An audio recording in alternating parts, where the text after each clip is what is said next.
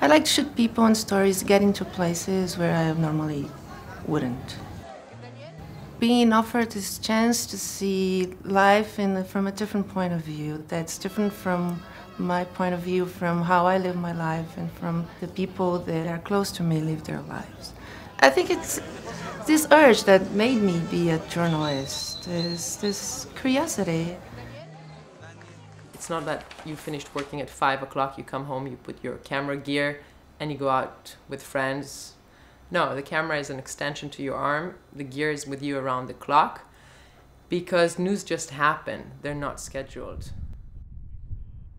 What motivates me personally as a photojournalist is justice and fighting injustice and raising awareness on issues that, although people hear about, they don't really understand what is going on. I mean, we all know, about child sexual abuse, and we all know about war, but it's until you see the images of war that you really understand what's going on.